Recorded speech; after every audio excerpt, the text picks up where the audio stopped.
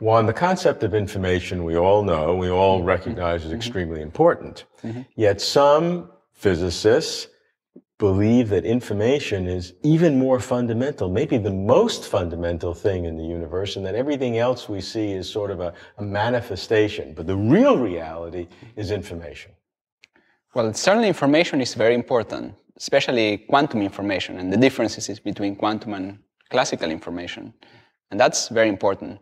But our theories are really theories on how to constrain this information. Because when you measure something, you can get completely different answers. Now, why is it that when we measure something, we get a specific answer, specific number? Yeah. And that's what science is about. It's about predicting the specific things we see out of the possibility of all possible measurements. Right. And so when we talk about this information in general, we're just talking about the complete set of measurements or all possibilities.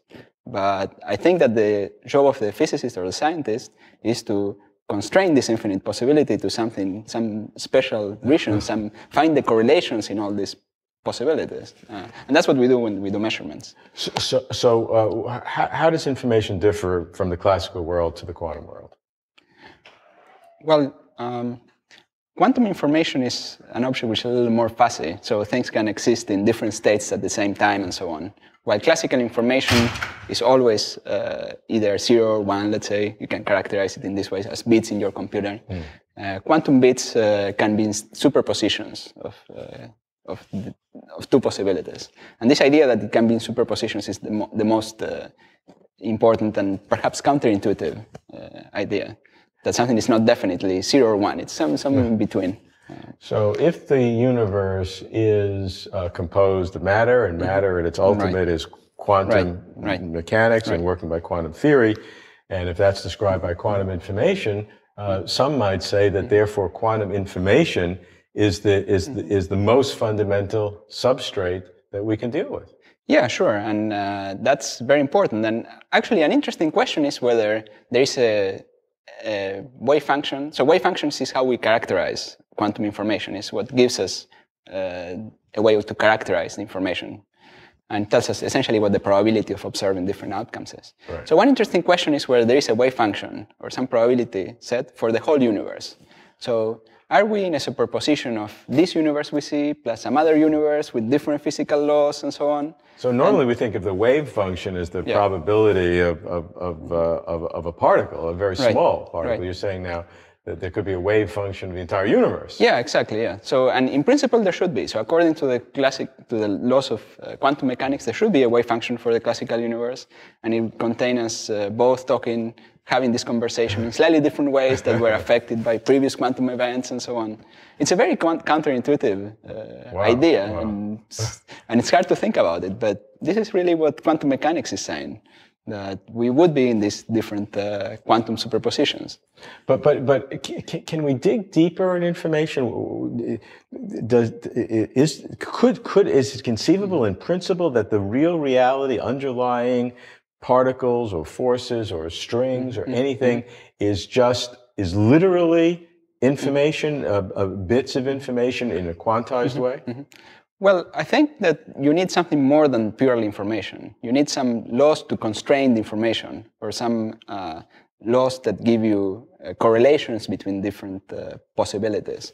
And that's what happens in quantum mechanics. We have quantum mechanics could describe very different systems, and we have to choose an evolution law. We have to choose something that will determine how the system will evolve, and that will tell us how measurements are correlated. The alternative argument is that it's not that the laws have to constrain the information, but at the most fundamental level, the information is creating the laws.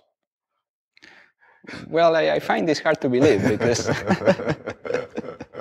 But well, if somebody has a concrete model that shows how this can happen, I'd be very happy to consider it. Well, I think it's a feeling, it's an intuition. Maybe there are some good arguments, but... I mean, in all other situations where laws are emergent, you need the most basic law, or some aspect of the most basic law to find these emergence.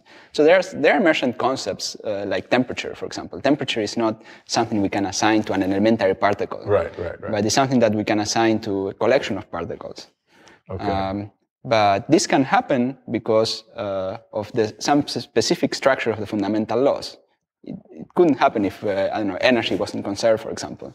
We couldn't assign temperatures. Yeah, so temperature is an emergent. It's not a fundamental thing on its own, but it's the product of law. Another interesting question is how is information stored, whether it's stored locally or non-locally.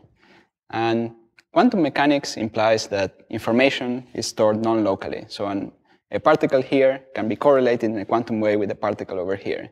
Now, correlated in a quantum way means the following, that if you decide how to measure a property of an elementary particle here, you can decide this in different ways, and the other particle immediately somehow knows how this particle was measured and aligns itself in a correlated way with the original particle. And there's no time for information to pass. There is no actual signal that you cannot use it to transfer signals because that would be a violation of the principle of relativity, that the signal would move faster than light. Right. But nevertheless, the quantum information is stored non-locally, so that when you make a measurement here, it's correlated with a measurement over here in a precise and deterministic One has to ask, how could that possibly happen? Well, it's amazing, but this is what quantum mechanics implies, and there are experiments that show that this is actually what happens. So what follows from that? What does that teach us about the fundamental structure of matter in the universe? Right. So one question is when we describe the theory of quantum gravity, where space-time is also changing and described by quantum mechanics, do we have various spacetimes in quantum superpositions, and how exactly do we describe this? Is information local in spacetime or non-local? Well, we already saw that there is some non-locality. And perhaps one very dramatic manifestation of this is by the description of quantum black holes, where when the black hole forms and collapses, we can describe everything that is happening in the interior by a theory that lives on the boundary. So somehow we can have a reduction in the number of degrees of freedom. Instead of talking about the volume, we talk about the boundary.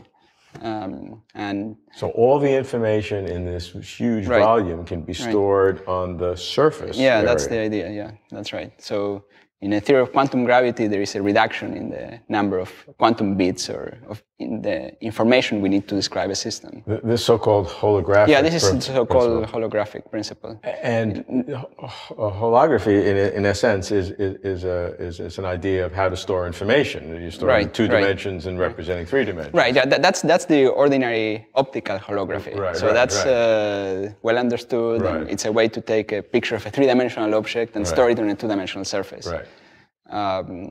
Here, the idea is that the same applies to gravity and to everything that happens in the interior of some volume. Is there some? If that's true, I mean, is this a theory, or is this, we believe very strongly this is the case? Well, we believe somewhat strongly that this is the case, but there is no experimental test that this is true in gravity. Because in order to really test it, you really need to test the quantum aspects of gravity. And these have not been directly tested. But assume it's correct. What follows from that? If information of volume can be stored on a surface in a black hole, does that imply anything about the deep structure of reality? I think it implies something very interesting for the deep structure of space-time. It's just saying that space-time is an emergent concept, similar to, let's say, temperature. So how when we have lots of particles, we can assign a temperature, and it's a well-defined thing where you stick out the hand through the window and we see what temperature it is.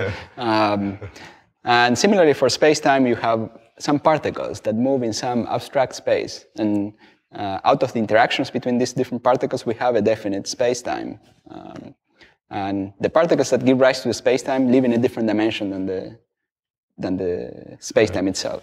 And that would be, in a sense, emergent from the application of this information, of how information is stored. Yeah, that's right. So, well, we really need a theory of how information is stored and how information is processed by some quantum laws of dynamical laws.